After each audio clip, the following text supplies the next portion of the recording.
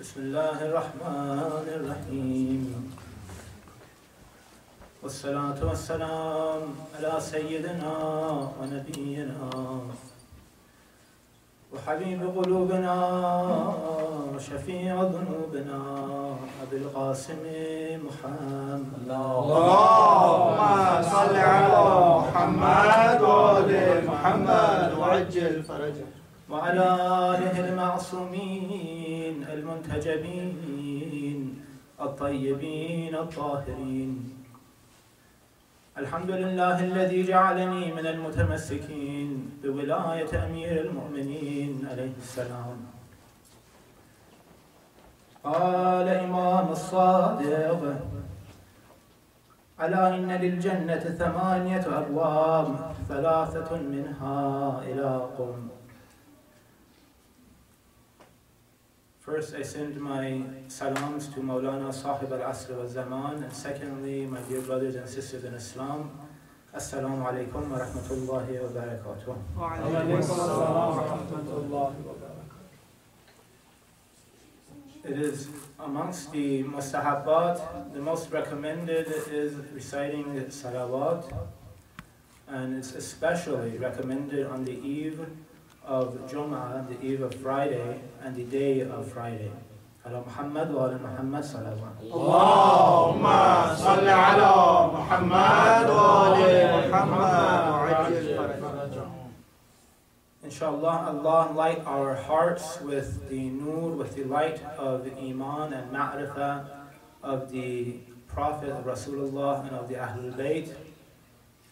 We are commemorating the month of Ziqa'atul Haram, which is a month that gives us many reminders of one ma'asum in particular.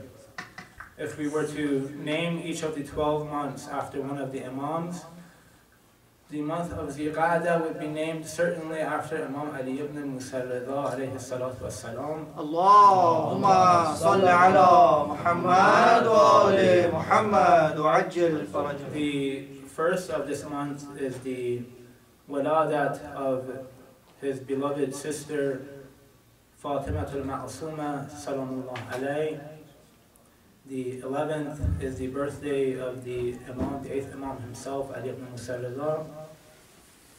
The 23rd, according to some narrations anyways, is in the Mafatih of Sheikh Abbas, that the 23rd is the Shahadat of Imam Rida, and the last day of the month is the Shahadat of his son, the 9th Imam, Imam Muhammad al-Jawad alayhi salatu wassalam. Ala Muhammad. Allahumma salli ala Muhammad wa ali Muhammad wa ajil farajah. May Allah grant us and give us the opportunity and make us deserving of all of their intercession. The month of Ziqa'adah is a haram month. And we know from the Quran that there are 4 months that are haram. Minha arba'atul hurum. There are 4 months. The month of Rajab is a haram month that stands alone. And then the month of Ziqa'adah, Zihajjah, and Muharram al-Haram are 3 consecutive haram months. And these haram months are such that Allah subhanahu wa ta'ala has made qital and jidal haram in these months, that you cannot go to war. Even if you are at war with a kafir al-harbi, with a kafir who is bloodthirsty for the Muslims, who is coming after you, it is obligatory unto you as a Muslim, whatever you can do to cause a ceasefire, to bring about some sort of a peace treaty, albeit temporarily. This is the importance of these months, of the haram months. And they existed before Islam in the time of Jahiliyyah, and afterward in the Quran, Allah confirms this as an Islamic tradition. Now the wisdom behind this is rather obvious, that when you give a group of people who are fighting a month, or in this case 3 consecutive months of peace, that they cannot go at each other's throats the way they have been, then they're going to sit back and they're going to think about it. They're going to think about the costs of war, the benefits of the peace, and ways and means to go about it. It would be really beautiful if we had this tradition in the modern world, if the United Nations had some sort of charter or something like that. Back then, even the Jahil Arabs observed this. So the Muslims were fighting the Jahils against these people. They were really mindful of these haram months. Now we might call this an intermittent period. These haram months are times where you are distracted from what you have been doing. There's a disruption, essentially, in that trend, in that trajectory of fighting, of war. And this is something that we see in Islam extending even on the individual basis. And I'll give you an example. The month of Ramadan, which is not one of the 4 haram months, the month of Ramadan is a time where the believer is thrown off a trajectory of bad habits if they have fallen into it the rest of the year. So the believing person, perhaps they've gone wrong, they've done bad things throughout the year, they've developed bad habits. All of a sudden the month of Ramadan falls smack in the middle of all your plans, disrupts everything, and you put back on track again. Now sometimes it might happen that you fall back again and you become that old person after the month of Ramadan. Oftentimes, however, you have learned and you have seen that it's actually possible. Sometimes when we do not avoid sin, we don't avoid haram, it's because we don't even think it's possible. It looks so big to us. It looks like this mountain of tasks that you have to accomplish. And when you have this intermittent period like the month of Ramadan, then you realize, no, wow, I just did it. I did this. If I did it for that period, I could do it as I should all of the time. Also, we have other intermittent periods like this in our lifetime. And the more of these that we have, the more protected we are from ghafla. Ala Muhammad wa ala Muhammad sallallahu Allahumma salli ala Muhammad wa ala Muhammad wa ajil. So we have the notion of tawbah, of repentance. And if we are truly going to follow the Ahlul Bayt's recommendations, then we're going to repent on a daily basis. We're going to take stock of our actions every single night. You're going to sit down and say, okay, I woke up this morning, these are the transactions that I had, these are the people I met, these are the plans that I made. And every night you have this disruption, this intermittent thing where you might be planning to do something haram. Now some of the haram acts that people commit, they require previous planning. Somebody comes and they invite you to a haram gathering 3 days away, 4 days away. You're going to plan what you're going to wear, you're going to try to clear your schedule, all of these things. But if you have this intermittent process in your lifetime, that every night you're taking stock of what you're doing, it'll break that trajectory and it'll set you on a different path. This is the power of these recommendations that Allah has. We have yearly intermittent disrupting things. We have things that on a daily basis. Perhaps the most powerful of them is salat, is praying on time, which is why it is stated that the person who avoids salat, who their salat becomes a qaza on purpose, they see the sun is going down, or they see that the sun is rising, and they don't pray, that person is considered outside the fold of Islam. Salat is essential for being a Muslim. It's at the core, the center, the pillar of faith. If someone is performing salat, and I might have mentioned this before, the narration has it that a young man came into the masjid and the companions complained to Rasulullah, said this man is going to wrong places and he shows his face in the masjid. And Rasulullah said, leave them alone, mind your own business. So long as he's performing his salat on time as he is, then this man is going to be protected from those sins. That there is nothing, that eventually he's going to either lose the salat or he's going to lose that sin. Ala Muhammad wa ala Muhammad sallallahu Allahumma salli ala Muhammad wa ala Muhammad wa ajil. Now I bring this up because we are ourselves in a time of calm, relative calm, and none of us are engaged in harb, in a physical warfare or any sort of thing like that, and this is a time of opportunity. We have to look at these intermittent periods, these times, as times of opportunity. Not just of staying away from what's bad, but actually doing something positive as well. There was years ago when I was in high school, I overheard a conversation from an African American woman who was from a certain class and had this misfortune of being part of a certain culture that we all are familiar with. Her son had never been to prison, and her daughter is 18 years old and she'd never been pregnant. And she was boasting about this, that I'm proud of my kids, I have good kids. And she's focusing really on what's bad. They're not doing anything bad in my book. But what about the college that they're going to go to? What about their education, about their future, all of these things, anything positive? And this is something that we can apply to the deen, to the religion as well. That's not just about avoiding, abstaining from sin. That is the foundation. The foundation is that you're not on drugs. And then after that, you can build on yourself. The foundation is that you've avoided, you've learned to stay away from those things. And then you start building on those things. We're in a time that there's much work to be done, much building to do. This past week, or a couple of weeks, you guys are all aware of the protests that have been going on across the world in regard to that movie that is meant to mock Rasulullah. And of course we condemn the movie, but I don't know what we can say about those protests really, whether they're doing damage or whether they're doing good. Some of them are necessary, of course, but a lot of the times they're extreme. People are getting killed. There's signs, and these are infiltrators from the Wahhabis, of course. There's signs saying behead those who disrespect Islam and stuff like that. It scares me, let alone someone who had never even come in contact with these people. And there's a lot of work to do in this regard. If we look at corporations, businesses in the United States especially, the job of the departments that advertise is to create an image for these corporations, to create a brand and a culture for them. So if we look at, say, the iPhone, and I'll tell you how this is related. If you look at the iPhone, it's a tool with a lot of functions and features. But beyond that, it also associates itself with a whole culture, with all these themes, these ideas, with a whole class of society. And Apple has done a very good job at creating a culture around their products. Religions are very, very similar.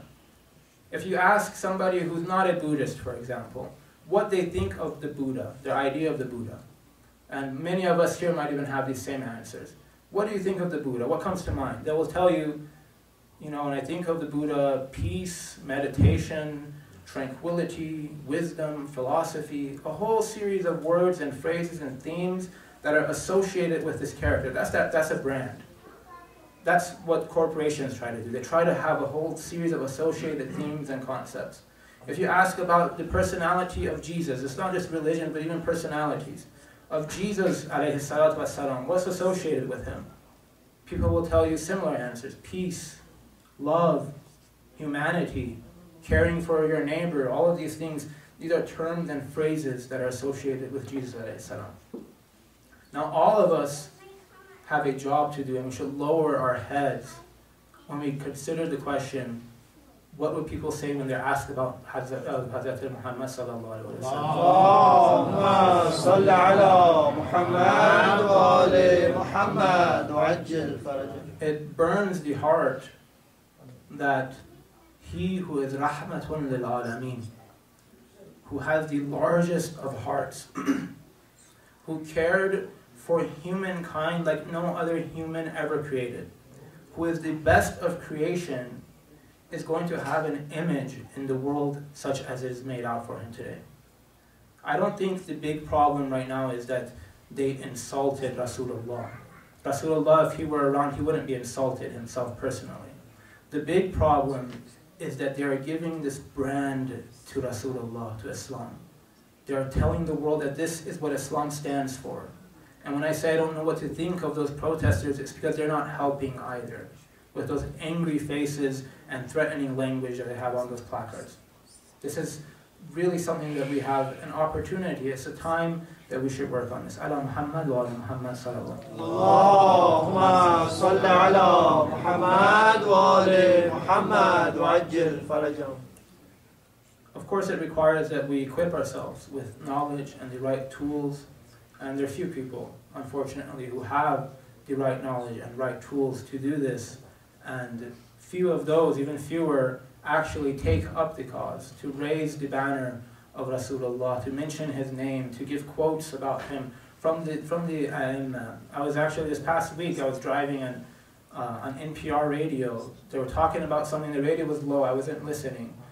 And all of a sudden, I hear, I'm like, what is this? I turn it up. The interviewer asks the person and says, for whatever political movement he was involved in, he said, would you do everything that you have done so far if you knew of the consequences and the hardships that you have on your path?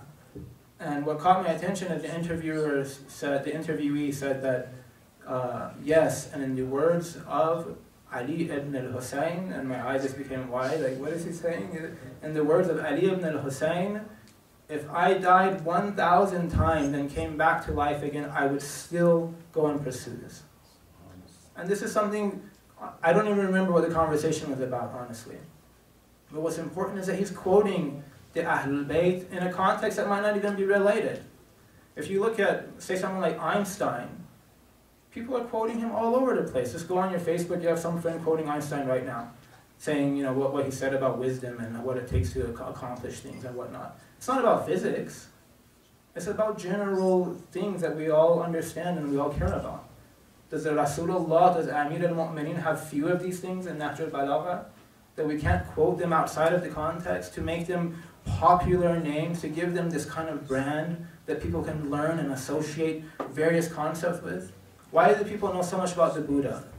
All of these secular textbooks, if you look in the humanities, have quotes from the Buddha all over the place.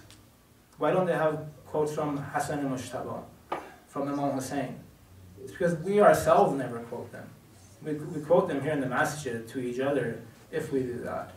But in general society, find the opportunity. Of course, it requires that we learn it. We know what they say about different things. And that we quote them even if it is out of context. I think that's absolutely important.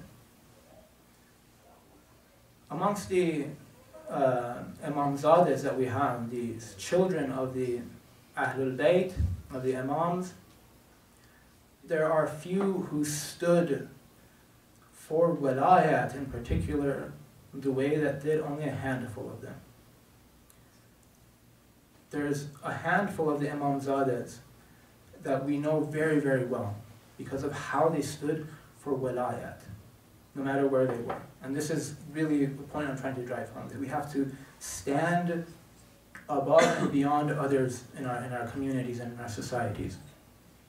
One of them is none other than Abul Fazl Abbas, alayhi salatu wassalam, the son of Amir al-Mu'mineen, and we read in the Ziyarat, أشهد أنك بالتسليم والتصديق والوفاء والنصيحة. When it's talking about Hazrat Abbas, that he is somebody, that the Imam al-Masoom is saying about him, that you're someone who stood for the Ahlul Bayt, who gave everything you had for the children of for Amir al-Mu'mineen, for Hassan and for Hussein. Ala Muhammad wa ala Muhammad sallallahu Allahumma salli ala Muhammad wa ala Muhammad wa ajil faraj. Another one of these individuals is known as Shah Abdul Azim al-Hassani.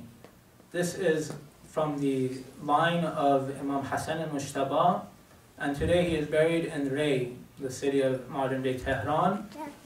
And Imam Hadi says, Marhaban bikum, anta waliyuna haqqa. This is the Imam Ma'asum telling this non-Ma'asum individual, saying, Anta waliyuna haqqa, truly you are our follower. You're really our follower. You stand out beyond everybody else. Now we have narration that visiting him is not less than visiting Abi Abdullah in Karbala. If you go to Ray and to Shah Abdul Azim and you open the Ziyarat book that he has, this is what it says about him. Why? Because he stood for wilayat above others. The other Imamzades have shrines and they are respected and we go and do Ziyarat and it's recommended, but there's some of them that really stand out above and beyond the rest of them. And another one that I want to say a few words about tonight is Hazrat Fatima al-Masooma, salamullah alayhi, Allah Muhammad wa Muhammad. Allahumma salli ala Muhammad wa ala Muhammad wa ajil farajah. There is very little that we know about her, unfortunately. She passed away at the age of 28, and for the period that she was in Medina, we don't really have anything recorded from her. And the period that she was in Qom was very brief. It was a very short time that she was in Qom. But from what we have, we see that a great percentage of it is talking about walayat, of talking about the status of Amir al-Mu'mineen. There's a reason why Qawm is very sincere and passionate about these things. From the beginning they were, and after they had Ma'sooma there, it magnified things a lot more. There's a narration in the book of Al-Qadir from Allama Amini, in the first volume, that says, An Fatima bint Musa ibn Ja'far. It's narrating from Fatima, the daughter of Imam Ja'far. And Fatima bint Ja'far al-Sadiq, from Fatima, the daughter of Ja'far al-Sadiq. And as we move along this chain, you realize that whenever the Imams had daughters, they named them Fatima. This is a chain, and it is referred to as Fawatim. There's a couple of hadiths like this, narrations like this, that are referred to as Fawatim, because the chain is all Fatima. And Fatima, so it goes on, the daughter of Imam Baqir, Fatima, the daughter of Imam Sajjad, Fatima, the daughter of Imam Hussein, al-Kulthum, and then from Fatima bint Amir al-Mu'mineen, salamullah alayha, and Rasulullah sallallahu alayhi wa sallam. Allahumma salli ala Muhammad wa ali Muhammad wa ajil farajah. So the Prophet of God says, Ya Ali, O Ali, anta minni bimanzilati Harun min Musa. That, O Ali, you are to me, your station to me is that of the station of Aaron to Moses. Meaning that, Ali, you are my vicegerent. You are the wali of the people. Another similar narration, again from Fatima al-Masooma, says very closely the same thing. That a group of Christians, again this is one of the Fawatim, came to Rasulullah and they said, O Muhammad, who is going to be your successor after you? And he says, he gives them signs and is none other than Amir al-Mu'mineen. This is the type of thing that Fatima al-Masooma focused on, is walayat. This is why her station, one of the reasons that her station has risen so high. قال Imam Sadiq عليه السلام على إن للجنة ثمانية أبواب. That paradise, in this narration from Imam Sadiq, he says paradise has 8 gates, has 8 doors, which is an interesting conversation on its own, that it has 8 doors and hell is said to have 7 doors. And there was one scholar, I just mentioned this in brief, he spent an entire month of Ramadan talking about paradise, about heaven and the gates and how the size of heaven, and that there's an angel that Allah sent to measure the size of heaven, and after a while Allah says He's only measured the station of a single mu'min, of a single believer. It's so vast and so large, and compared to the hellfire. And somebody asked at the end of 30 days of lectures on paradise, you know, Maulana, why don't you talk about hell? You know, balance it out a little bit. He says, I'm going to say this, you guys can go and experience that for yourself. But inshallah, it's not this way. But the vastness of paradise, all of this is there. And importantly, the Imam says, ثَلَاثَةٌ مِنْهَا إِلَىٰ قَوْمٍ. There's 8 gates to paradise. 3 of them, this is a very high percentage, 3 of them are from Qawm. I mean, the people of Qawm, there's so many of them, they occupy 3 doors on their own. Which means that these people, what they are doing, their culture, their way of life, there's something about it that makes them heavenly. There's something about this place that makes them heavenly. There's something that we can learn from these people. The ways that they are doing it is working. 3 gates from 8 are designated for the people of Qawm alone. And then the rest of it are distributed amongst other people. If you look at other narrations about the people of Qawm, especially when you talk about the end times, Akhir al-Zaman, again, the proportions of the companions of Wali al-Asr are so high from the city of Qawm. It's an amazing place. And I'll read a few narrations about the city of Qawm with a loud salawat. Allahumma salli ala Muhammad wa ali Muhammad wa ajil farajah. فيها موضع جبرائيل عليه السلام. It says in one narration that this is the station, this is the place where Jibreel alayhi salatu wasalam would visit. We don't know when it's talking about, what part of history, but there's a time that Jibreel would frequent Qawm quite often. Another narration says لأن أهله يقومون, that the people of Qom, there's just as much emphasis on the people of Qom as there is on the city of Qom. That the people of Qom are people who are yaqumun, who rise in revolution for Sahib al-Asr wa-Zaman. This is why it's called Qom. It comes from that same root word, that they are yaqumun. And even today, if you go in the Islamic Republic, the city of Qom is known as the city of Khun u Qiyam, the city of revolution, of rising. Of course, we know that the revolution of Ruhullah al-Khomeini started from Qom. The sparks of it were from Qom. They're the ones who rose up. And we know that today it's the center of Shia Islam. There's no place more dear to us right now for Shia Islam than Qom. All of the Maraja, with a few exceptions, are in Qom. Qom is the center of Shia knowledge. The Hawza is in Qom. It's a very amazing place. Another narration that says why the city of Qom is called Qom, it says that Rasulullah on the night of Mi'raj, when he was ascending to paradise, he looked down and he saw Shaitan al-Rajim in a barren land, and Rasulullah said to him, Qum fasharik fi a'da'ihim, means rise, get up, and go join the enemies of these people. But you don't have anything to do with these people of Qom. Fasharik ala a'da'ihim, go and join the enemies of the people of Qom. Qom is sacred. It is sanctified from these people. Another narration goes that إِذَا أَمَّتِ الْبُلْدَانَ الْفِتَنْ فَعَلَيْكُمْ بِقُمْ وَحَوَالِيهَا وَنَوَاحِيهَا فَإِنَّ الْبَلَايَا مَدْفُوعَةٌ عَنْهَا. That it says that the city of Qom at the end of times, when everywhere is overcome with corruption, that Imam Sadiq was saying, when all these places are overcome with corruption, فَعَلَيْكُمْ بِقُمْ, unto you, I advise you, go to Qom. Why go to Qom? Because it will be safe from the fitan, from the balaya of the fitan that are in the Akhir Zaman. From all the calamities that can befall you in Akhir Zaman, Qom is guaranteed to be safe. Akhir Zaman, this best place to live is Qom. Al-Muhammad wa al-Muhammad sallallahu Allahumma salli ala Muhammad wa ali Muhammad wa ajil farajah. And of course, the biggest benefit there, and we'll end, is Fatima al-Masooma and her ziyarah. Her ziyarah is said that if you want to do ziyarah of Fatima al-Zahra, go do ziyarah of Fatima al-Masooma. This is the station that she has in Qom. If we would see how the Maraja go crazy when they go to visit the shrine, when they do ziyarat, then we would really realize the station of Fatima al-Masooma. Very, very high and very lofty in the eyes of Allah subhanahu wa ta'ala.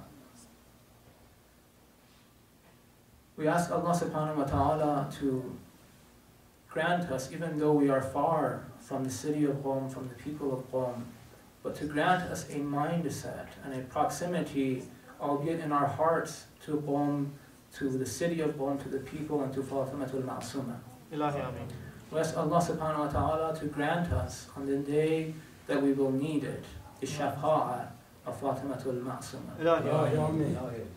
نسألك اللهم وندعوك باسمك العظيم الأعظم العزيز جل الأكرم إلهي بحق محمد وعلي وفاطمة والحسن والحسين يا الله يا الله يا الله يا الله يا الله يا الله يا الله يا الله يا الله يا الله يا الله اللهم اغفر والدينا ولوالدي والدينا وارحم موتانا واغفر ذنوبنا وخطايانا وانصر اخواننا واحفظ قائدنا واجل لفرج مولانا صاحب نصر الزمان. اللهم صل على محمد وعلى محمد.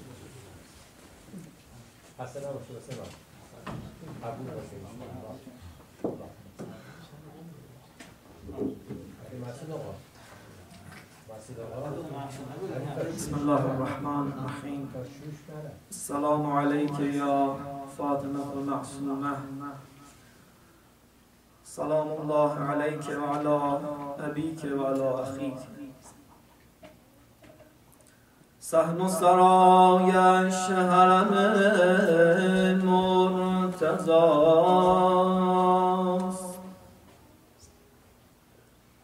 مسجد بالای سرش کربلاست،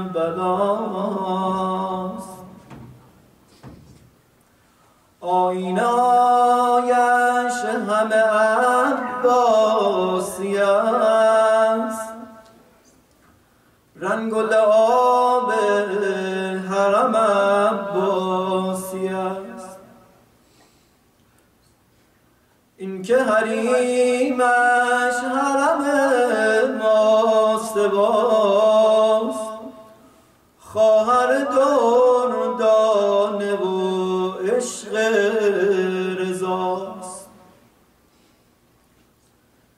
این که حریمش حرم ماستواست، خواهر دردانه و عشق رضاست. دلبر و دلدار دل بیدلان، جان جهان عمه صاحب زمان،